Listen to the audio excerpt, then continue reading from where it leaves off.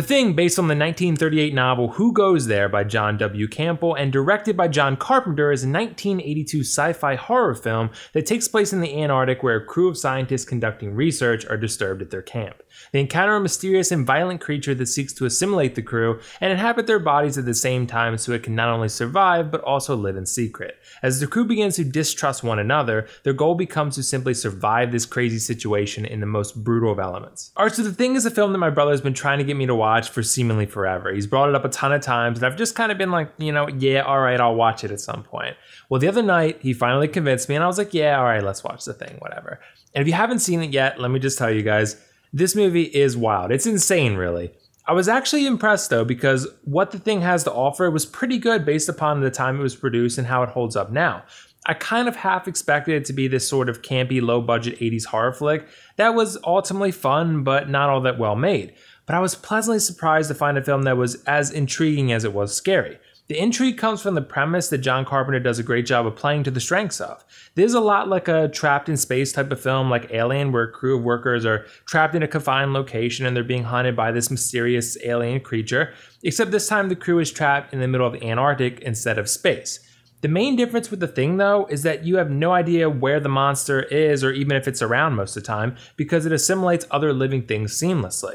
It's not like a xenomorph that just shows up and wreaks havoc every now and then when the pace dictates that it does. The Thing could be working in evil ways, mysterious ways, in almost every scene, and it'd be difficult to know for sure. The ambiguity in that intrigue helps separate The Thing from a lot of other horror movies I've seen because it just demands a higher level of engagement, a higher level of active participation to figure out what's actually going on from scene to scene. Like I mentioned though, The Thing is actually pretty damn scary. What they do with the practical effects in this film is pretty remarkable when you consider that it came out in the early 80s. I was definitely impressed by John Carpenter's willingness to do things as practically as possible and not rely too heavily on CGI and digital effects to do the heavy lifting. There's a lot of imagery in this film that does a great job of being truly terrifying while also looking practical rather than overly computerized. I always respect when a film places a heavy emphasis on practical effects because it just shows a willingness to make the horror aspects look and feel vivid. The Thing has its moments where it looks and feels a little dated, sure, but I definitely felt like the practical effects did a good job immersing me into the scarier aspects of the story, while also just simply scaring me and keeping me on the edge of my seat consistently. The performances are also good. Kurt Russell leads the way here as Mac Reddy, or Mac for short, and he does a great job at being the leader that takes charge when things get complicated, and trust me, they get complicated pretty quickly. He plays a character that's pretty typical of a leading character in this type of film, strong, capable, in command during the most difficult and complicated times that the crew face.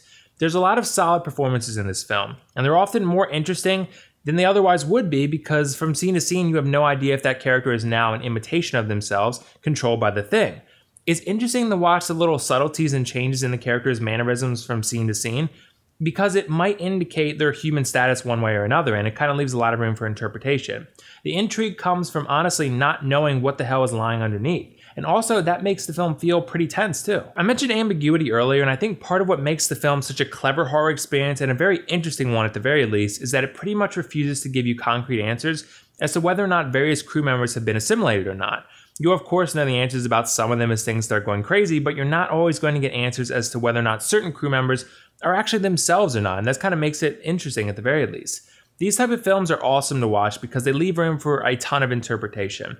They leave room for speculation and theorizing as to what actually is going on underneath the context of a given interaction or a given scene. There's so much to digest here simply due to the very nature of The Thing, and what it actually seeks to do. Entire scenes could be interpreted very differently if you simply view characters in a different light, and that requires those higher levels of attention to detail, which I think is great with a film like this. The ending also fits that bill of that ambiguity extremely well. I loved it because it leaves so much room for interpretation. I've mentioned in a lot of my reviews that ambiguous endings like this can be very hit or miss for me, and I think that mostly depends on the context in which the ending exists. That's how I judge them. If the rest of the film is ambiguous and the ending sort of plays to that style, I usually don't have a problem with that type of ending. But it always is a case-by-case basis that I judge it on. Here, it absolutely works because I don't think we need a clear answer. I'd rather come up with my own theory about what's going on because, it's a little bit more interesting and I just kind of like piecing the clues together based on what's kind of been presented to me throughout the film. There's so much engagement to be found with this film is my point, and I love that, and the ending fits that. Ultimately, The Thing is a sci-fi horror classic for a reason, and if you hadn't had a chance to go watch it yet, I definitely recommend you go give it a shot if you like horror films.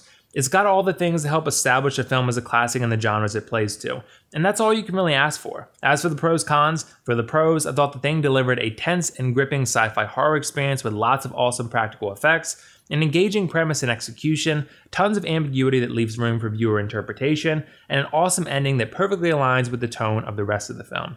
As for the cons, there honestly isn't anything I didn't like about this film. I'm going to give the thing a 10 out of 10 and definitely recommend you check it out if you're into classic horror films. It's well worth a watch and should satisfy those of you out there that are looking for a more engaging horror experience, especially those of you that like sci-fi too. So have you guys seen The Thing before? What did you think of it? And if not, let me know why not. And also let me know your favorite horror film from the 80s or 90s. For me, probably The Shining, but I'm interested to hear your guys' thoughts. Either way, this is WillFoxification signing off. See you in the next review.